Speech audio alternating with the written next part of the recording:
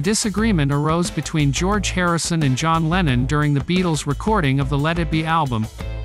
George Harrison ultimately decided on the Beatles' recording endeavors.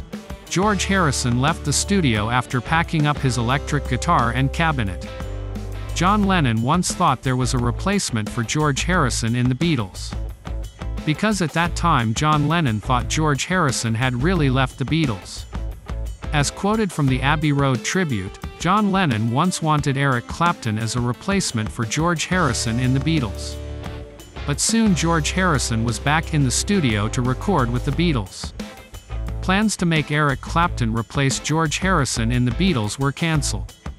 Eric Clapton is not new to the musical friendship of the Beatles. Previously, Eric Clapton had helped the Beatles when recording the song, While My Guitar Gently Weeps on the Beatles' album, White Album, 1968. However, for no apparent reason, Eric Clapton's name does not appear in the credits for the Beatles' White Album.